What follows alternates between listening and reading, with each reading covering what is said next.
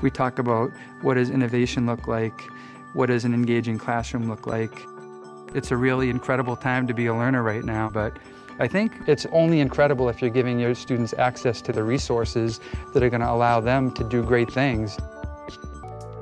The biggest reason the iPad was the device that we could go one-to-one with here at the high school was that we felt, and we still do, that it was the best content delivery device, and it was also the best content creation device. And for the first time, we had it in one package. So students wouldn't have to go to a different device to work on a different task. They could use the iPad for everything in their classes. The real push that we're going for here at Burlington is towards project-based learning. So now I'm assigning larger projects to students. I'm giving them more freedom to dictate the terms of those projects. They can use the iPad and say, I'm going to do a video, or I'm going to do a paper, or I'm going to do a website. It just opens up far more options for them than we ever had before. I think the way we educate students is fundamentally changing as a result of this.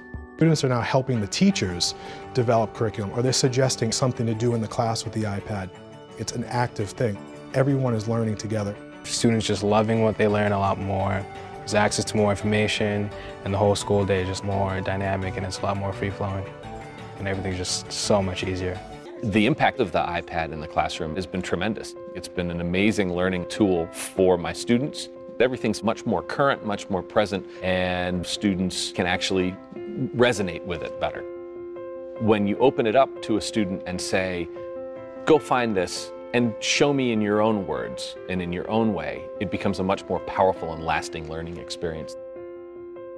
Positive things can happen when you open yourselves to change and give your kids tools that they're going to be using when they leave school.